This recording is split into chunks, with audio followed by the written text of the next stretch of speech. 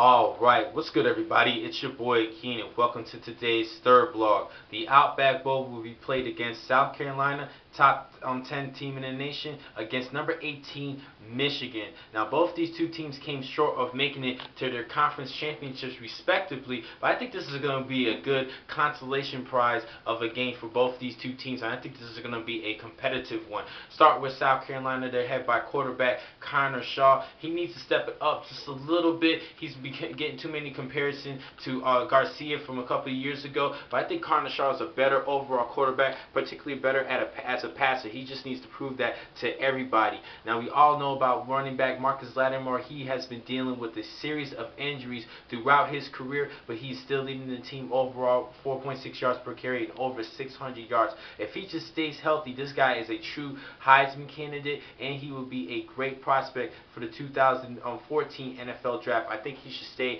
after this season. He's actually rated in the top 10 on running backs for the 2013 NFL draft, but I don't think he's too ready just yet. Now on the defensive side, they're one of the top defenses in the nation, led by his true sophomore Jadeveon Clowney, who leads the SEC with 13 sacks, SEC Player of the Year. He's a great player, and I think he's going to have a good game against this Michigan Wolverines. Now going to Michigan, I think they have a good team under second-year coach Brady Hoke. He's a good head coach. Led his team to a Sugar Bowl victory over Virginia Tech last season. But this year they're playing against an SEC opponent, and this is going to be a tough one at that. Now they're going to have to put the ball in the hands of Denard Robinson a lot in this matchup. He's actually going to be prospected as a wide receiver for the 2013 NFL draft. Not too much like a quarterback. He reminds me a lot of Antoine Randall L. during his time at Indiana, and I think Denard Robinson can still make that transition to be a wide receiver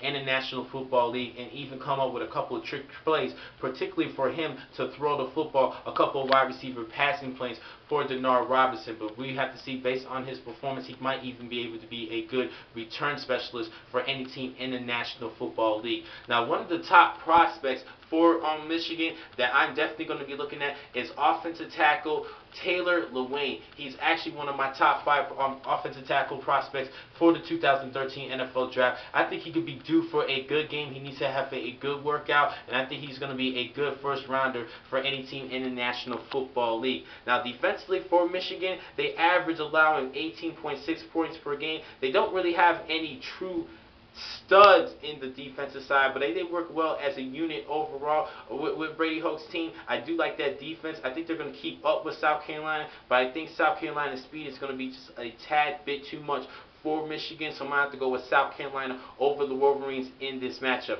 Now, I'm going to catch you guys in just a second to give you guys the preview of another bowl matchup, another Big Ten SEC showdown between Nebraska and Georgia. I'm going to just catch you in just a second. Thank you for watching this vlog. I'm your man, Keenan McCall. Be easy.